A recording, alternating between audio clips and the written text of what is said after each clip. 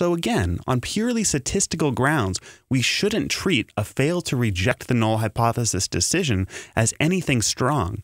And that comes down to the fact that we can never know ahead of time, or even after doing the study, what the probability is of making that type 2 error. And so that's the reason for our specificity here with how we talk about a fail to reject decision. We never accept or prove the null hypothesis on the basis of sample data. We simply never, ever talk about it that way. Remember this, as people go on in statistics and go on as researchers, we start to get lulled into this idea that we're making a strong claim when we fail to reject the null hypothesis, but we're absolutely not. A fail to reject decision is not good evidence that the null is true. We cannot think about the fail to reject decision in that way. So on purely statistical grounds, we should see why this is the case, why we never accept or prove the null hypothesis.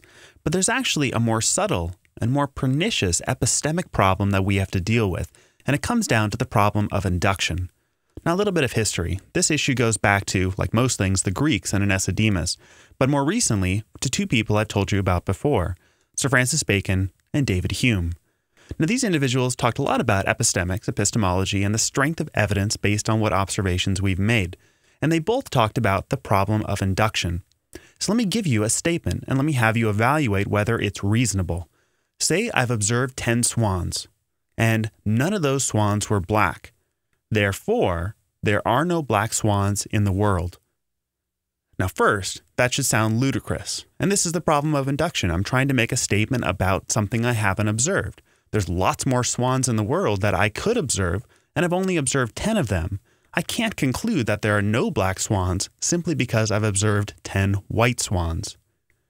Now that is a negative hypothesis. Me trying to prove there are no black swans isn't substantiated by me observing 10 white swans. Now consider another statement. I've observed 10 white swans, therefore there are white swans in the world. We're perfectly okay with that. That generalizes just fine. In the set of things I've observed, I found the thing I'm talking about. Therefore, it's perfectly fine epistemically for me to assert that there are white swans. But the other statement doesn't work, and that's the problem of induction.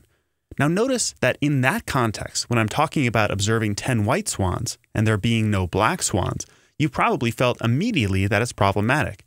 But if I showed you the results of a study, I've observed 10 people and observed no effect of my treatment, therefore there is no treatment effect, that almost seems okay because it's couched in a statistical language, but it's the exact same problem of induction.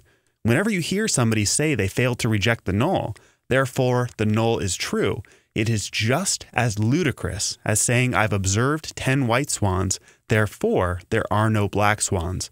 That is just as problematic of a statement epistemically. So notice that affirming a positive hypothesis is relatively easy. Me saying there is an effect because I've observed an effect, statistical issues aside, is just fine. That's just like saying I've observed a white swan, therefore there are white swans. However, proving a negative hypothesis requires an entirely different class of evidence. For me to say there are no black swans in the world, to prove that negative hypothesis, I need to observe every swan, every single one everywhere in the world, and I need to make sure there isn't even one black swan, because even one black swan would falsify that negative hypothesis. That is, I need to see every member of a class in order for me to say that nothing is there. So remember, if you ever hear somebody say they've proven the null hypothesis on the basis of sample data, that is like saying they've proved there are no black swans when they've only observed white swans. So a way to think about this is a lack of evidence for an effect in a sample is not good evidence for the lack of an effect in the population. And a more pithy way of saying this is absence of evidence is not evidence of absence. And this is attributed to Altman and Bland. Bland is perhaps the worst publication name you can have, but the statement is perfectly good. So absence of evidence is not evidence of absence. Now this can be seen both on statistical grounds. We couldn't possibly know what the probability is of beta before doing a study, and also on epistemic grounds. We simply cannot say there are no black swans by observing 10 white swans.